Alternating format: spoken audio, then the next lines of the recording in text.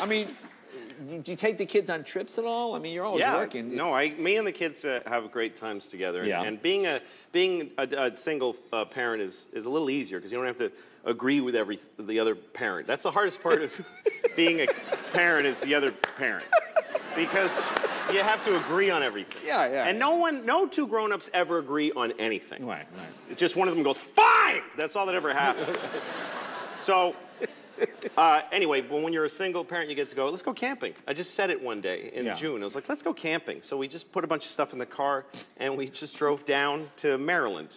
This is where we went. And we went to a little state park, and it was beautiful. And we walked around. We borrowed marshmallows from neighboring campers. Oh. You can do that when you have kids, because they're like little ambassadors. You can just walk up to them. If I'm alone, I can't just come out of the woods. Hi, it's a really nice fire. Is that your wife? She's really pretty. Like, I can't. Yeah. Can I get 8 marshmallows, please?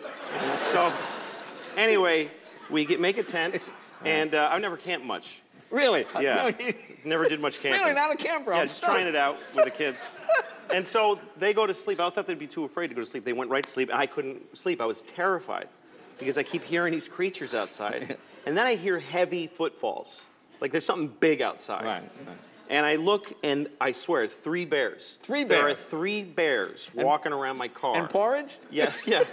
And I'm looking at 3 live bears through the slit in the paper that separates us from it.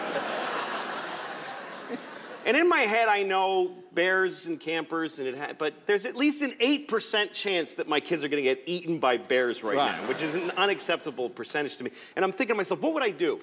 If my kids, because this is when you're a parent, you put yourself through nightmares. Sure, yeah. What if my kids got eaten by bears right now? What would I then do? What would be the next step? Yeah. And really, your responsibilities come way down. If your kids get eaten by bears, pretty much sleep late the next morning. Yeah. But there's one thing I knew that my first responsibility would be to tell her. I have to call their mom.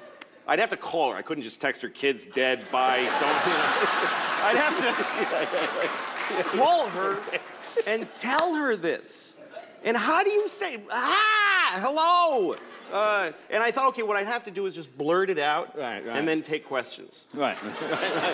So I'd have to call her, hi, the kids are dead because bears ate their bodies. Maryland. It was 3 bears. No, not the 3 bears. It was just 3. I don't think they knew each other. It was just 3 bears. Well, one ate one kid and the other 2 shared the other one. No, it wasn't quick at all. It was horrible. I was in the car. But, so that's what I'd have to do. We'll take a break. More with Louie right after this.